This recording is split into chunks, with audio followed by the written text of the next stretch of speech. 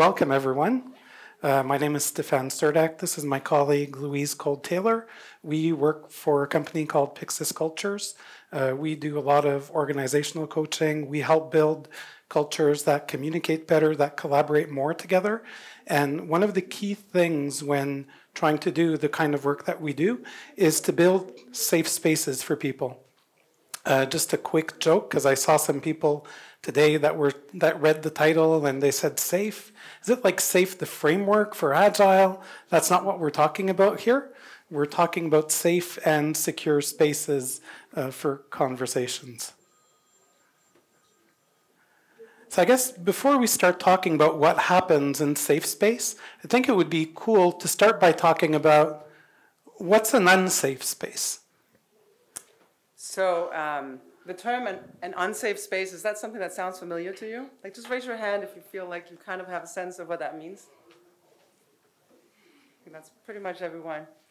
So I know for me, an unsafe space, like one way for me to notice an unsafe space is if I'm in a meeting and people start rolling their eyes. You know, I immediately know that that's not a place to speak up. Or if there's a lot of people sort of looking at a very interesting spot on the floor, kind of as if they're hidden under like an invisible blanket. You know, you're kind of like hit like I'm not here. Those are just two simple signs to notice when the safe has turned on when the safe has turned unsafe. And I know what happens inside me is I want to escape. Like I'm sitting there and I'm like thinking about how can I get out of here? Maybe even like for real, like where's the door? How can I get out? But also just like how can I just pretend I'm not here? You know, my inner dialogue starts to become very noisy. So that's just one way to notice. But I'd like to ask you, how do you notice that the safe has turned on space? The space has turned on safe, those two words. So I'd like to invite you to just take a moment and reflect upon, like, what is your experience? Like, what do you experience? How do you notice it? And maybe just share with a person next to you, and we're just going to take 1 minute to do this quickly. And when I raise my hand, you know it's time to get back. Raise your hands and finish your sentence and come back. And we're back. Thanks. What were some of the things that you talked about? How do you notice that the space has turned unsafe? What do you experience? Just maybe one or two suggestions. Injunction against thinking out loud. So no thinking out loud. We're not allowed to do that. Every time you say something, you're told off. Afraid to be shut down or afraid to be told off when you say something? Yes, sir? Afraid to share your opinions. Yeah. Last one? There's accusations or putting the fault on someone for something that's happened. Kind of like blaming someone, putting the fault on someone, yeah. Or the fear of the witch hunt. We have to find the person responsible. Yeah, the scapegoat. It's somebody's fault. Right? Yeah. One of my favorite things, if I can share something quickly, when I think of unsafe space, I often work with clients when we're in certain meetings, in certain containers, and people go, oh, you can say anything here. It's a safe space. It's like, what, as soon as you walk out the room, there's someone waiting with, I don't know, you know, it's kind of why I chose that picture. So, you know, why do we need to say that this space is safe? Why do we need to reinforce that? Yeah. Since we're small, every time you open your mouth, it becomes unsafe because somebody can judge you. Yes. Yeah. Yes, so sometimes unsafe space is the fear of judgment, and sometimes it's the lack of permission. Who am I to say this in this space? I was working with a Scrum Master yesterday. I'm sorry, you know me, I got to tell a story. I was working with the Scrum Master yesterday, and they agreed in their retrospective that during the daily Scrum meeting that someone was going to be the official police person, the person that can say, stop talking, you're talking too long. And I spoke to this person yesterday who volunteered, 3 people volunteered to be the police. So I was talking with the person yesterday, and I said, so how's that going for you? Well, haven't quite started yet, so wait a sec, we're going to go for 2 weeks for which we're trying this. You're not going to say a thing. We're going to come back in the retrospective and again say, well, the daily Scrum meetings are too long, right? But the person didn't feel they had permission. And I was telling them, look, they all told you you can be the police.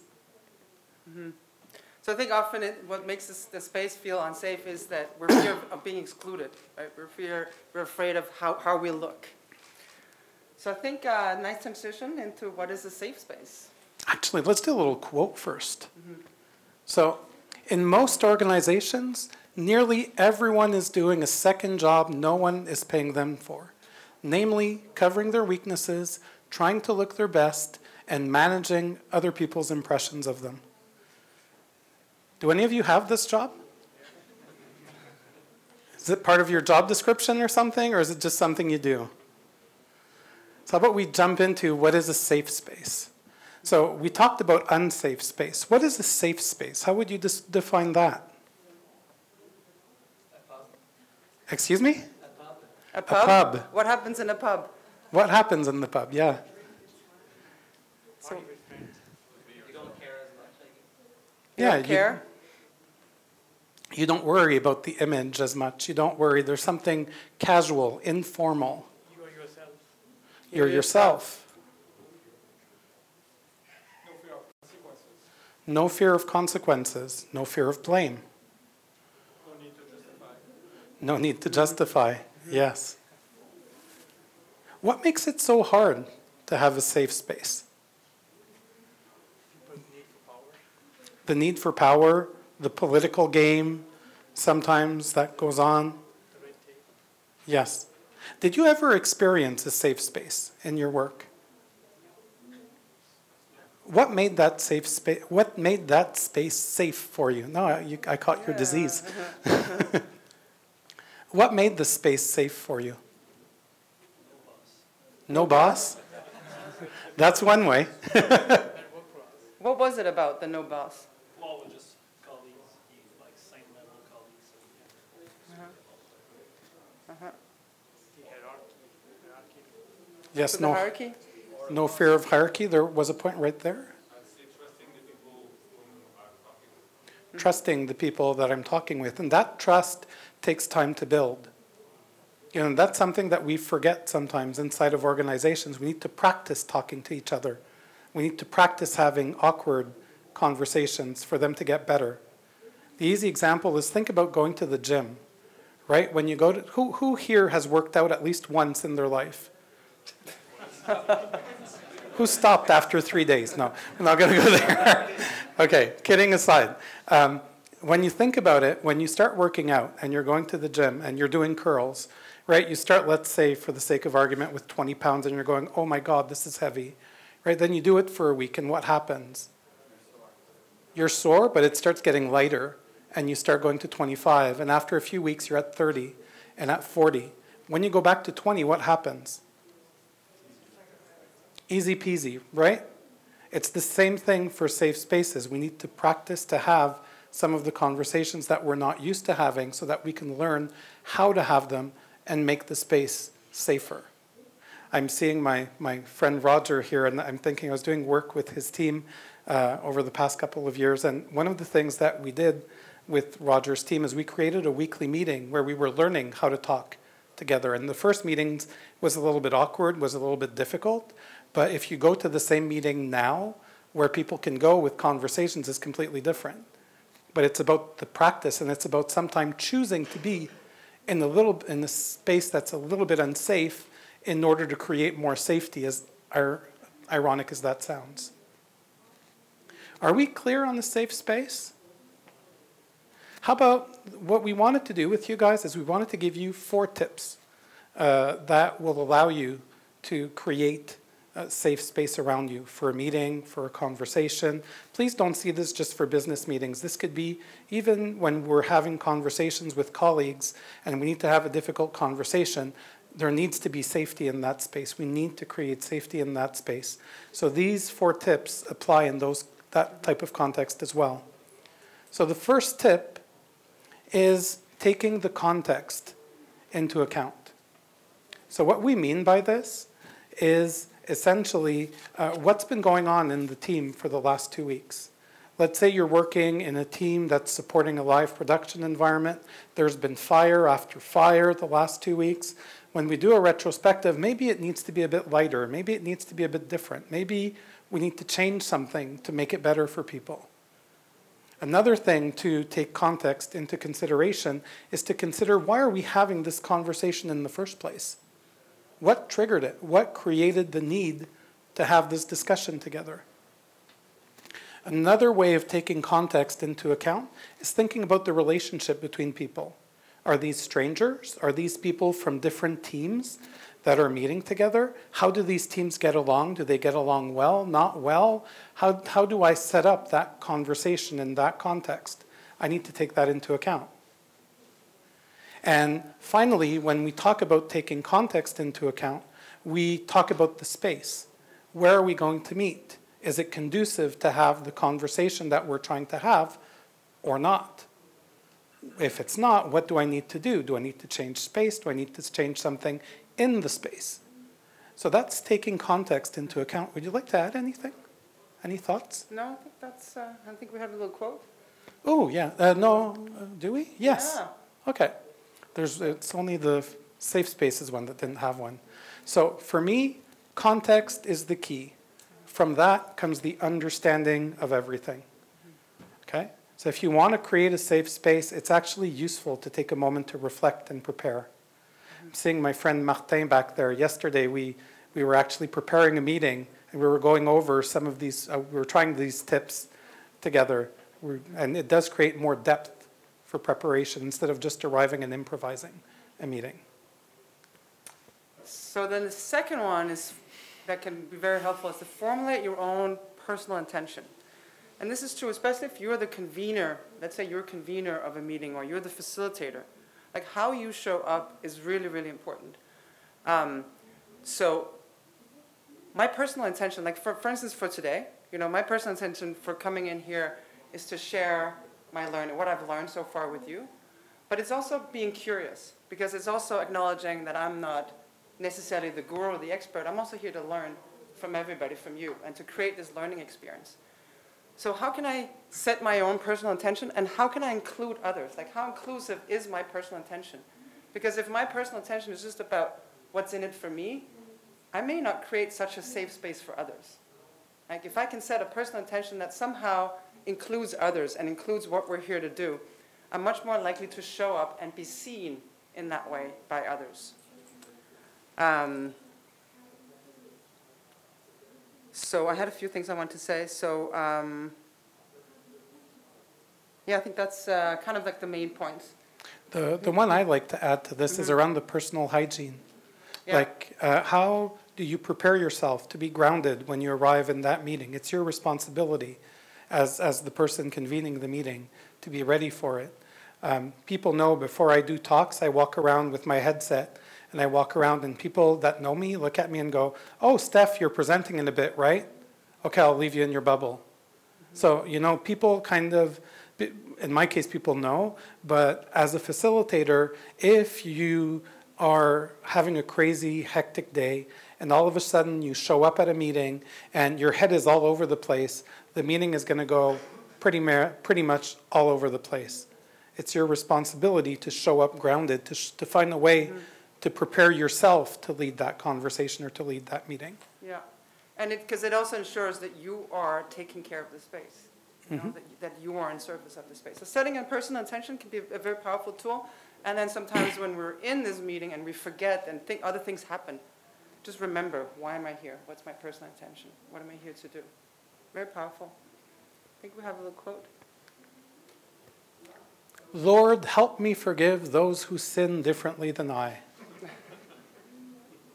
So what does this tell you? Nobody's perfect, including, even ourselves. Even if we walk in with an intention that's a little bit awkward, sometimes it's okay even for ourselves to say, look, I'm not in the right place. I'm sharing this story, I have the story spinning in my mind where I showed up in a meeting once with a client, and I was helping them prepare a presentation for something. And I was very impatient that day, very, very, very impatient with that day. And it was so funny because they were trying to work on it, and my impatience was coming out. like, hey, you know, you should do this. Oh, you should do that. Ah. And I was being a bit of a bully as a coach. It was kind of funny. So I said, okay, so I'm feeling myself. I'm observing myself doing this. Now, how do I fix it? So I started laughing. I just started laughing and laughing and laughing. A bit of a forced laugh, but eventually became a real one. And then the team looked at me and they went, what's wrong? I said, God, I'm a horrible person today. Do you see what I'm doing? I'm bullying all of you. That's not what I'm here to do. Tell me to stop, for crying out loud. Don't let me do this to you. Then they looked at me, they laughed, and it kind of became okay to say, Steph, you're being impatient, you're being cranky, breathe. Right? But that's part of knowing your personal intention and finding a way to honor your personal intention. Especially if you know that the meeting or whatever you're about to do can become difficult. Right? Then it becomes even more important. Yeah, which reminds me sometimes, you know, in meetings we get a little bit uncomfortable and we're making a joke or we're doing something that's creating something, and it's our nervousness that's kind of playing into it. So trying to know how we want to show up and try to honor that is important, whether it's a one-on-one or a group meeting. Good for the next one? Yeah, the next one. So the next one, framing the conversation. Also, again, if you're the convener or the facilitator of a meeting, this is very, very important. This is about our shared intention. So this is about stating up front, why are we here? What are we here to do? What is the, what's our desired outcome? If there is such a thing? What is our agenda or our process? What are our, working agreements or norms? And I'd like to give 3 different examples. So I was, at one point I was facilitating these community of practices for a group of Scrum Masters. And part of the way we framed this was there's no homework and there's no action items to take away. It was really sort of a coffee break to come together and just share and talk and listen to each other. So that's how it was framed. That's what we're doing. Another is another meeting I'm planning in a couple of weeks.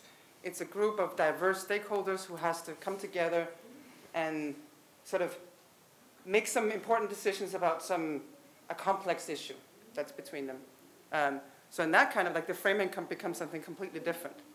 It becomes about what's in scope, what's out of scope, how do we go about this, how do we make the decision, so, and what exactly are we walking away with? So very important to frame, why are we here, how are we going to get there, what are we doing together.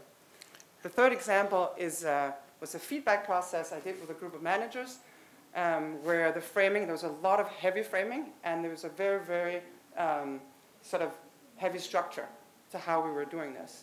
How are we giving each other feedback? What are the norms around it? What are the working agreements? Even down to like little templates. How are we going to say these things? So all in the name of creating the safety. And the more sort of ambiguous, the more personal, the more sort of risky the meeting is, like the more framing you need up front. And that basically that becomes the invitation. Like this is the game, these are the rules. Do you want to play? And it also helps people know what to expect.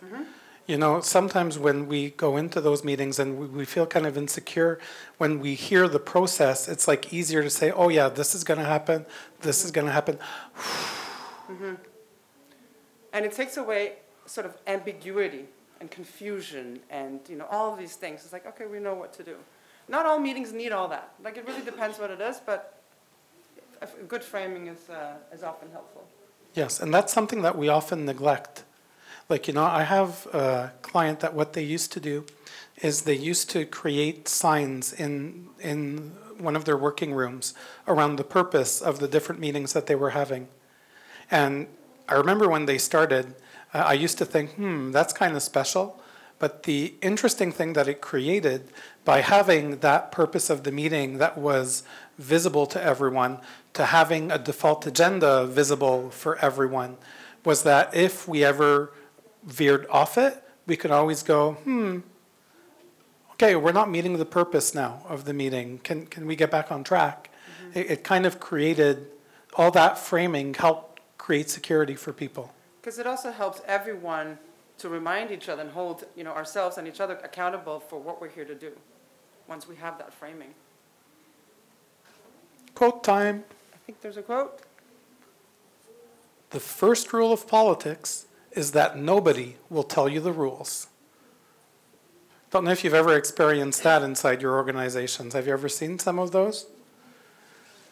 So in this case here, with the framing of the conversation, we're saying it's kind of nice to have not necessarily rules, but to understand what are we here to do, how do we want to do it. One of the nice things too around framing the conversation, it can help you when you're working with teams to do certain things. If you know that you have, for example, a problem resolution process. Okay, so we're doing problem resolution. Let's use this process. Right? You can develop the habit. And it's hard to optimize a process if you have no process. You're just going to change everything you're doing from scratch, restart from scratch without trying to see what piece is broken. So having a process for discussion is useful.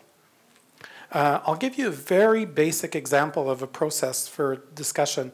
What I use for problem resolution is kind of a 4-step process.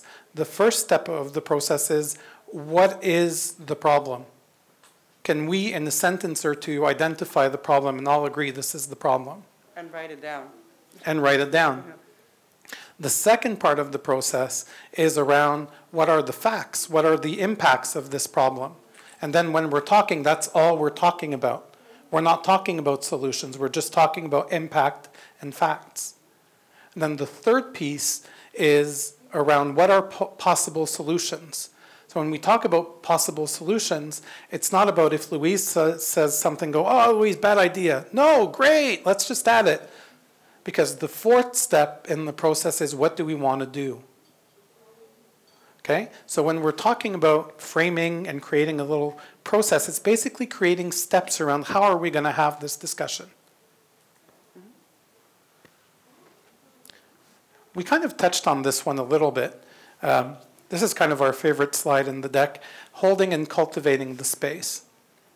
So holding and cultivating the space, we touched on it a little bit. If we have good framing and people are going outside of the frame, we have the frame to come back and we can say, hey, one of my favorite ways of doing this, and some people that know me are going to smile, but I'll often ask, are we having the right conversation? And if I ask, are we having the right conversation, people know. I don't know sometimes, but sometimes they'll talk about something that seems off track to me. But if I ask, are we having the right conversation, they're going to go, may not seem like it, but yes, because. Oh, okay, keep it going. Oh, no, it's not the right conversation. We're talking about something else right now. Ah, okay. That's a nice way to hold and cultivate space. And the other thing is about naming what's happening. It's about saying, why... I wasn't facilitating, I was observing a retrospective for a team last year. And actually it wasn't your team, Audrey, but it was another team in the company. And what happened was that people were angry at each other. It was really interesting. They were angry, they were getting mad. There was almost a fight that broke out in the retrospective. So I said, whoa, time out. I'm not facilitating, but your facilitator has no clue what to do with this right now. So I'm going to come in and help. Okay? Yes. Okay, so what is this about? What I see right now is a bunch of people in a room upset that do not even want to be here. Is that about right? Yeah. Okay, so now let's move on and talk about why. And let's talk about how do we make this productive. That's part of naming what's happening.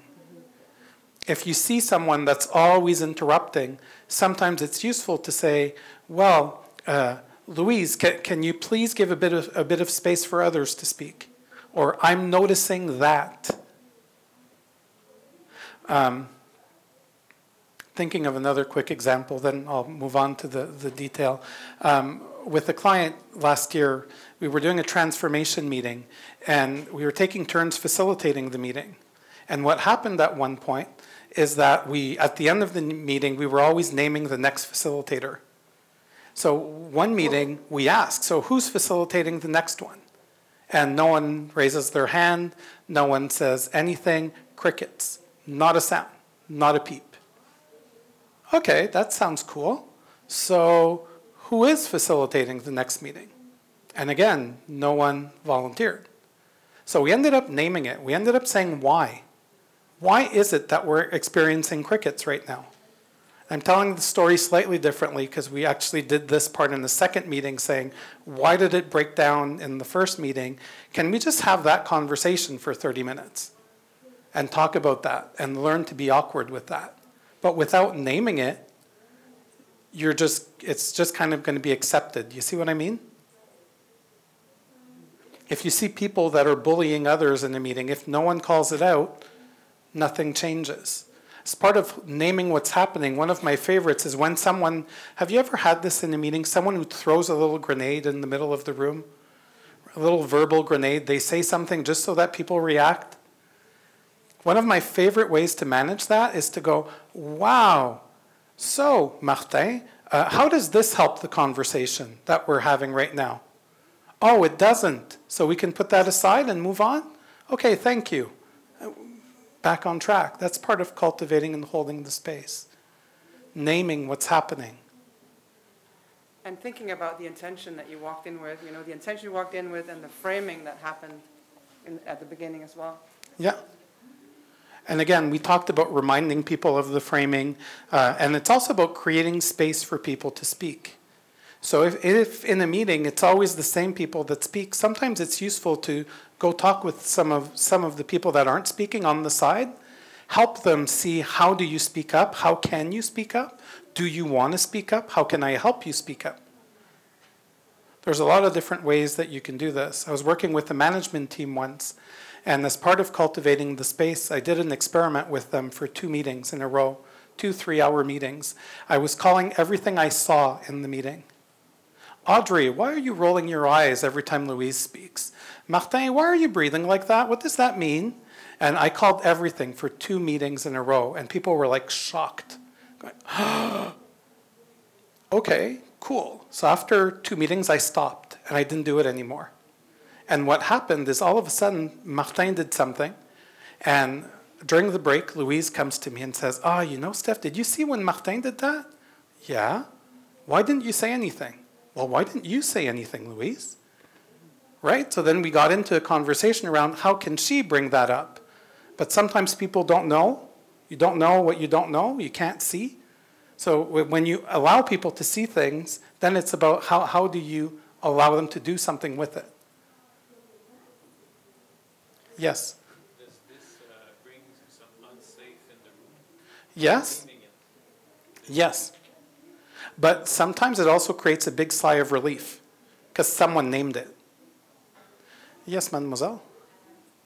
So in terms of the naming it, what you said to whoever in that meeting, it sounded like what I would want to be saying inside, but is there a little bit of a more politically correct, or that doesn't matter? Because there was definitely a tone of sarcasm or something. Yes. It sort of puts the blame on, and look back to sometimes there are people that are really just detracting from a meeting or unproductive or negative Yes. energy in a space.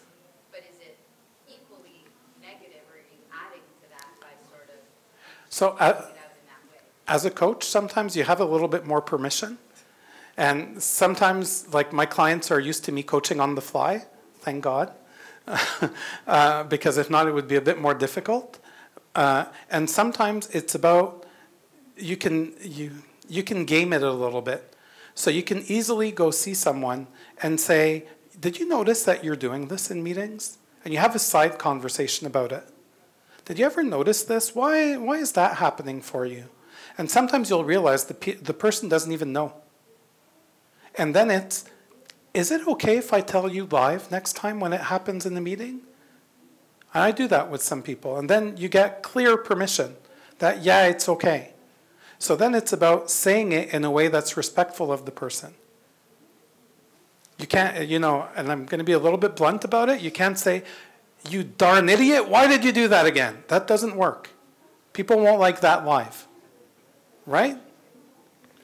And if I may answer as well, I think, again, it goes also back to the context and your intention. Like, what is the context? Like, what kind of group? How can you speak in this group? Who are you in this group? Like what's appropriate, like, so take that into account, and also your personal intention. Like how is it that you want to show up? Like different people will show up differently and will intervene in a group differently. Yeah. So, and maybe in the beginning you're thinking about what I would have loved to have done and would have said, and sometimes it could be about going back and like, what would I have said? And then Yeah. the next time you're in that situation, try and say something, but in a way that honors who you are and Yeah. how you want to say it. Yeah, and there's the important thing in what Louise is saying too is there's an important distinction between speaking your truth and vomiting your truth. So when you're speaking your truth and you say, well, this is kind of real for me, and this is how I'm living this, people can usually hear that. Or if you come and you say, I have something to say right now, and it's not going to be, it's a little bit unpleasant, it's a little bit awkward, can I do this? Because then you're framing it. You're already Yeah. framing that something will come and it might be difficult to hear. Yeah. And sometimes the holding and cultivating the space is about saying, okay, so look, this conversation blew up. This was my personal intention. We arrived here. Can we please do a reset so I can come back to here? And people can hear that too. And again, personal intention has a lot to do with it. Because if people know that you're coming from a place where you're good-hearted, that you have good intentions, a lot more stuff goes through. Do you want to do an experiment? Well, let's do a quote first. I think we have a quote. We have a quote. Last quote. Okay. So the instant people perceive disrespect in a conversation, the interaction is no longer about the original purpose. It's now about defending dignity. Yes.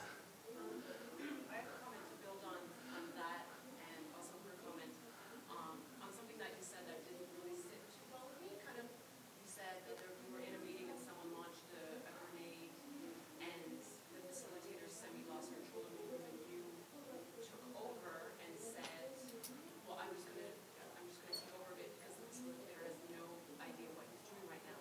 That to me kind of would take away from a safe space. You basically criticize the facilitator in front of his or her group of people. Actually, speaking up helped create safe space for the facilitator because the facilitator was really in the place where they were trying to get back sanity to the meeting and they couldn't do it and they needed help. But shouldn't someone ask for help first? Someone to kind of blatantly take over is calling them out on the fact that they lost control. Yes, and sometimes there's a coaching context to it too, where in the context, in a live context, there's some places where, as a coach, I'll ask people, do you want to manage the whole thing? And I won't interfere. But if I see that it's someone completely inexperienced, and in that context, with that group, what made it more difficult was we were trying to build capacity in facilitators, and facilitators were dropping like flies because people weren't helping them inside the meetings. So the groups were hostile to the facilitator. So then if they can't manage it, the easy answer for those facilitators was, I'll never do this again. And you don't want that to happen. So you can have the conversation with them again around, and I had already mentioned I'd be there to help if anything was going to happen. So I think you bring up a good point, and again, yeah, it all depends on the context and on Yes. the relationship and the culture and the history. But yeah, that could be in some places. Maybe that could happen, but maybe not in this case. Would Rosenberg nonviolent communication be appropriate? Oh yeah, Yes. for sure. So the question Very. is if non-violent communication would be appropriate. Yeah. Do you want to handle that one, or do you want me to go? I have ideas. Sure. Okay. Yeah, So the question was, does Marshall Rosenberg's nonviolent communication apply in holding and cultivating the space? It does, especially when you hear someone trying to name something, trying to express a need, and they're struggling expressing the need. If you can be the channel to express that need. Is this what you're needing right now? Oh, yes. Is this what you mean right now? And use some of the framing of nonviolent communication. So nonviolent communication is around what I observe, the feeling. I have one missing right now in my head. It's the feeling, the unmet need, and the request. Okay? So if you're able to express, you seem to be feeling frustrated right now, and you start using that as a way to manage people that are a little bit more difficult or under pressure or upset inside a meeting, if you're able to help them name what they're feeling, it's easier for them to kind of let some of it go because they feel a little bit more heard. And they wouldn't feel threatened as they were maybe kind of Exactly. in front of everybody being put down. Yes. And sometimes reframing is also a way to cultivate the space. So sometimes you have people in meetings that are trying to express something, but they're having a hard time expressing it. It's difficult for them to say. But you kind of have an inkling of what they're saying because they've spoken to you about it, or you're just picking up some of the stuff. Sometimes it's useful to say, wait, is this what you mean? And then people can opt in and say, yeah, that's exactly what I mean. Okay, let's build on that. And sometimes even in holding and cultivating the space, it's also about listening to all the nonverbals. Like, what are people's body language doing? And can you reflect back? Like, is half the room, they want to get out the door, or someone just, just name what's going on. It seems to me that maybe people are tired, need a break, or someone wants to say something. They're kind of like all the time, but they're holding back, Maybe people are holding back, or whatever it is but just naming it. Like, I'm noticing this is happening. It helps. Shall we do an experiment? Yeah, I think we should. Okay, so we're going to do a little experiment with the fishbowl. Do you want to frame your topic a bit? Sure. So we would like to invite 3 participants up to do a little fishbowl activity. Does anyone here know what a fishbowl activity is? Not a whole lot. All right. So a fishbowl activity is basically a conversation. So it's a little circle here. So I'm going to be sitting here with 3 of you, and we're going to have a little conversation. We're going to practice some of these things. Yeah, I think that's it for the fishbowl. So do we want to start by inviting people? Yes. So Yes. invitations, Steffan? So do we have 3 people that would like to come up in front and have a conversation about how I made the space unsafe for myself or others by trying to save my own face? So we're taking the expression from the start and we're playing a little bit with it. But the gist of the question is around, is anyone willing to come in front and tell us about a time where they made the space unsafe for themselves and for others? And I may want to add a little bit of framing here. So this isn't about your darkest, deepest secrets. We're not interested in this is really an invitation to come up and to explore a topic together, to learn together, and to find out how are we, helping or hindering safe space, maybe intentional or intentional. And if you think about the unsafe space is where we want to hide, so that's kind of where we want to wear a uniform so that we blend in and nobody notices us. Safe space is not about being naked. Safe space is about dressing authentically. So it's about making a choice what you want to say and what you don't want to say. But it's about being yourself. And share how much you want to share. So if we have 3 people who would love to get a really exciting learning experience, I invite you to come here to the circle. Okay, so Alex, we're going to let them settle for a little bit. We're going to do a little exercise, the rest of the group, as they're having the conversation. So what I'd like to separate the room kind of in 4. So like the first quarter of this room, the front quarter, I'd like you guys to observe what are the pieces of context that we heard. Because we were talking about our first tip that was about taking the context into account. So make little notes about what you see around the context part. The second quarter of the room in back, I'd like you guys to listen for things that reveal intention. So intention of the people, intention from Louise, things that reveal intention. Okay? The quarter here, what I would like you guys to listen for is for the framing. What are some of the pieces that contributed to the framing of the conversation, the framing of what's being shared? And the last quarter of the room in the back, I'd like you guys to listen for the holding the space, the holding and the cultivating of the space. Okay, so I'm going to gently turn my mic away, and Louise, maybe you want to get that mic out. And your observations can be either about what's happening here in the fishbowl or what people are talking about.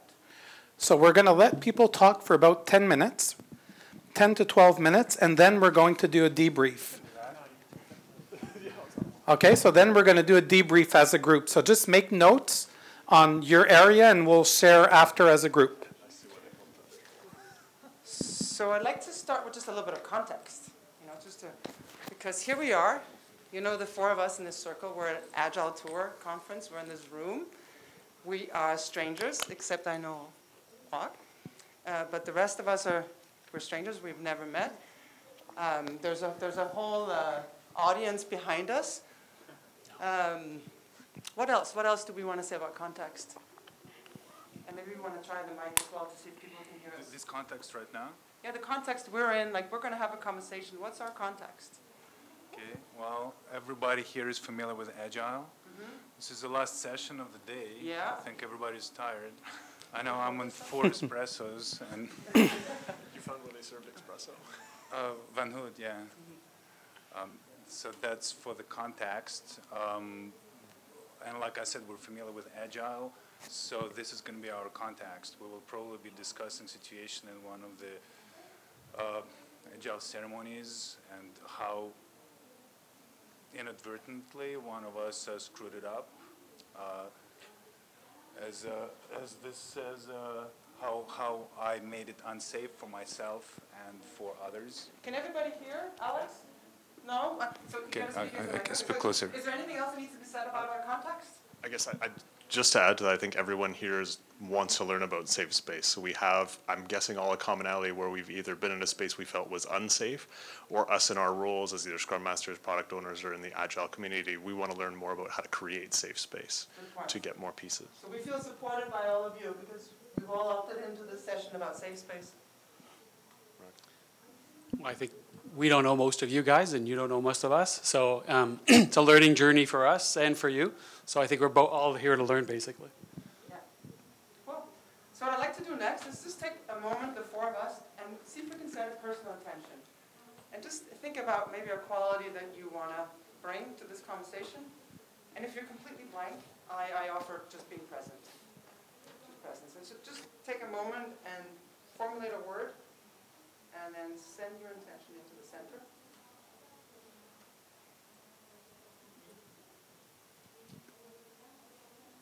And then next, let's take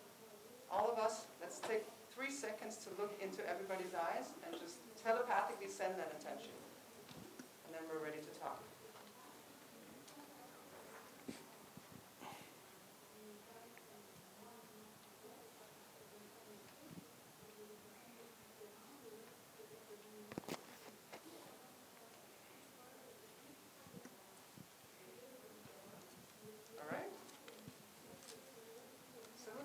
Something about an experience they had where perhaps the space wasn't safe and you'd like to explore perhaps how did you even,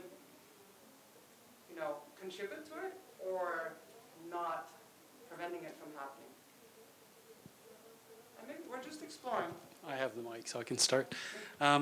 So we're going through a pretty big transformation in my team. And we've been working a lot on Agile, introducing Agile, and we've gone from integration to software development, so a lot of changes at the same time. And I can tell I'm working with a team, and when I talk to them, there's an unsafe space because the questions don't come back with answers. It's a fairly big group often when I talk to them, and I'm trying to create this safe space. And I would say one time that was actually very difficult for me, and actually a few times, you always have these 1 or 2 people that are very vocal, talking over people, and so nobody, just picture this, nobody's talking, and you've got this one person always, not heckling, but almost, and you're trying to get everybody's feedback, but you always have this one guy with the same questions and picking on the same topic, and obviously haven't been able to answer it properly at this point, but you kind of get annoyed at one point, and your character will change. And if you do address them, and I have, address them in a more authoritative way, you've just broken that safe space even further. So that's been one of my challenges. How do you deal with the one person or two people that are actually willing to talk, but are going a bit awry in the topic, not really understanding the impact on the team, and if you react to it, it actually has a counter effect. So what do you see as your contribution to the situation? Like, so what did you try, and what did you notice? What happened? Well, yeah, so I've been trying this with my team for a while. And I'd say, 30, 40 people you're trying to talk to. So it's hard to create a safe space. There's the people aren't willing to talk necessarily in front of big teams like that, working hard trying to do it, asking questions to individuals. Some people talk more. But again, the reaction my reaction, that's what I've been working on. And how do you not entertain somebody who's trying to steal the meeting, just somehow tone it down and still allow others to speak. So that's been my challenge. So what did you do? So when this person was talking, what did you actually say or do? Or have it a few times, but it's mostly about not being able to address the question specifically and kind of shutting them down, as opposed to, actually, I don't know what to do yet. I've been trying a few times. And it's not that they're wrong necessarily, but the way they bring it up, and it's kind of an attack almost. So how do you tone it down and not react to it?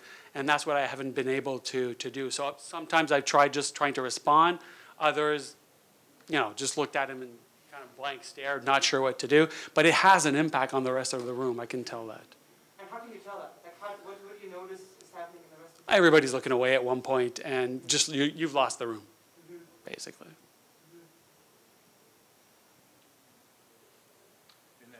Does anyone else want to share or have some comments and questions for a lot? I guess I can do both, if you would so like. I've seen very similar things. I'm a product owner. We're going through a similar large agile transformation, multiple teams trying to do different new technologies. Everyone's learning, and you get some people that they're ingrained maybe in what they've been done, and they're throwing those kind of challenges out. And we need all the clarity and all the understanding before we can move ourselves forward in a new direction. So some of the ways that I've responded back to that, if it's a technological challenge, I say, well, I'm open to your solutions. How can we bring you in and work with everyone here to make something happen or bring it forward? I know if it's just generally, call it party pooping on the things that's going on, it's harder to bring that back. But I know we've had similar challenges in trying to turn it around and bring them into a solution-oriented environment, so then other people can pile in on the positive solution as opposed to feeling that negativity that's getting them to stare at their feet or the wall. So what did you actually do? Okay. Well, I was going to ask, what did you actually do and what happened? I guess in some of the cases it's worked well, where people actually are going away and they're thinking, well, I think I have a new solution actually that we could work with. And at a previous company, we worked with a different technology. I'm like, well, we don't want you to run too far in another direction, but at the same time, take a few hours out of your day, do a proof of concept, and bring it back. And you know what? We have an architecture team that's going through it. Let's set up a meeting with you and them, and let's actually talk about it. Even if it's not the direction you're going to go forward with as a team necessarily, they still feel heard, they still feel understood, and then maybe at the end with the conversation, they still feel that, okay, maybe this direction we're going in is for the best. I can buy in. Let's all move forward together. So you're not necessarily talking about an experience where you were trying to save your own face. That's okay. I just want to. Yeah, no, that's it. I was getting to that one next. Yeah. I guess from my perspective, what I'm talking about, we have multiple teams really relying on each other from technology solutions and trying to build new technologies. A lot of times we're waiting on other teams to deliver pieces of technology that we need to use to deliver our software, our solutions. So in the early days, it was very easy to say, we're waiting for you. You're the reason that I'm not getting my pieces done, which creates a very blame-heavy space where you're not being collaborative. So recognize that own behavior in myself and some of the other people that were there and tried to turn that around a little bit. And as opposed to saying, you're late, it's, I understand you're having difficulty doing what you're doing. How can we help? What can we do to make it easier for you to do things? To try and bring that, make them feel like we're not all blaming them for what's happening. We know it's new. How do we bring you on board and have a safer location to talk it? Okay, do you want to share? So in Agile, in Lean, there is this principle of meeting people where they're at. And I guess at one point I was quite impatient to get my team to start using SDPI metrics. This is a software development performance index from Rally. it's amazing and I love it, but they weren't ready for this. And as soon as I suggested, as soon as I said something about metrics, there were people, I guess, traumatized from their previous experiences. They were concerned that the metrics would be used against them, and immediately the room got polarized, and I got like, you know, it's instantly, it was us and them, and I became them. And so what did you do? well, I realized that I should just slow down and introduce it slowly, and maybe there is preliminary steps to be taken where people would learn that not all metrics are evil, but also to understand that, well, it's safe. You know, that these metrics are for them to measure themselves, to get better. It's not for management or for somebody external to them to, you know, measure and judge them. And I guess that knowledge was not present in the team at the moment. And There was a framing missing, is that what you're... well, not just the framing, but also like the maturity, I guess, of the team to to feel the ownership of their own process. You know, it was I guess they were at the level where they were still feeling like the process is imposed on them by like an external entity, by the management, by the company, you know. So before, you know, telling people for suggesting such metrics, it would have been better to make sure that they feel comfortable and safe, and that they see the need, you know, the why the metrics are needed. So that's my story. Thanks. I think Steffan is giving us a time clue. Yeah, we have about 8 minutes or so left, so if you want to debrief. Yeah. Thank you so much.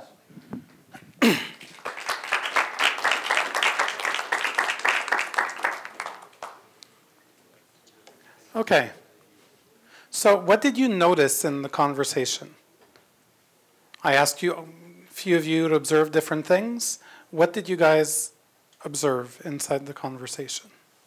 Yes, sir.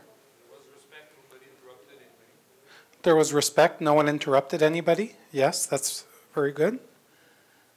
What else? Clear framing by Louise at the beginning. Clear framing from Louise at the beginning around what we were doing and why. Okay. How did the people look on the chairs? They were looking at each other. They were also looking comfortable, weren't they? The people that came up, did you feel safe or unsafe? Or how safe? How safe? 80%? I think they were professional. Excuse me? Being professional. Being professional? Okay. Let's come back to the question for the people that came up. So we had an 80% safe.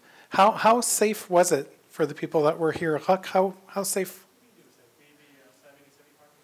70, 75%? Okay. I guess once Rock started sharing his story, and I kind of understood where things were going to go, I felt a lot safer than when I was just sitting up there. Yeah. Just come up. So I went from a lower score up to closer to an 80 or 90. I felt quite safe. So as you were realizing what this conversation was about, it kind of provided safety. What else? Okay.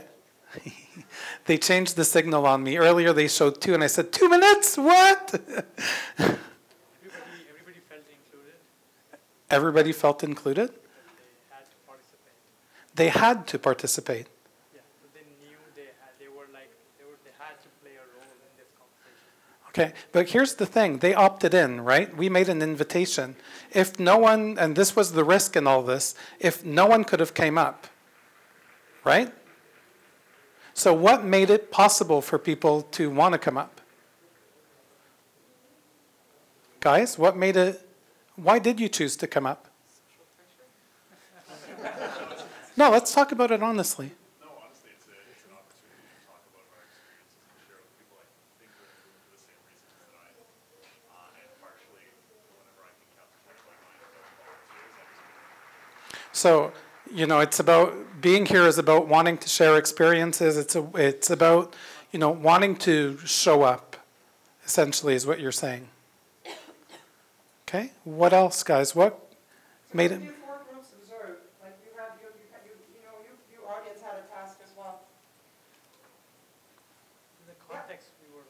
Sorry, I think I'm looking at, I'll get to you, yeah. They would get stuck, you would like ask questions to put them in the right direction. Yeah, and what did that do? They would make it flow more and they responded better. What was that part of?